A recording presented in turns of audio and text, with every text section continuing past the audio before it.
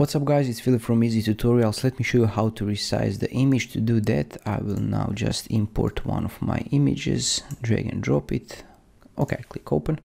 And now to resize it, make sure that you have this Move Selected Pixels tool selected. Select the image, click on it, and on the corner just resize it.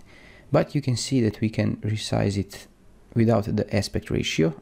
But if you want to be the perfect in aspect ratio, make sure to hold the Shift button on your keyboard and now resize it accordingly, like this or this.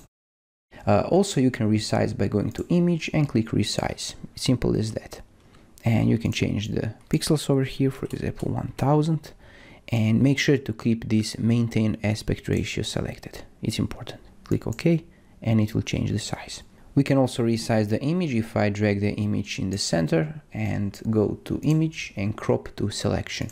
And this is a few ways how to change the image size in PaintNet. Hope this was helpful. Let me know in the comments below. Thanks for watching. Bye bye.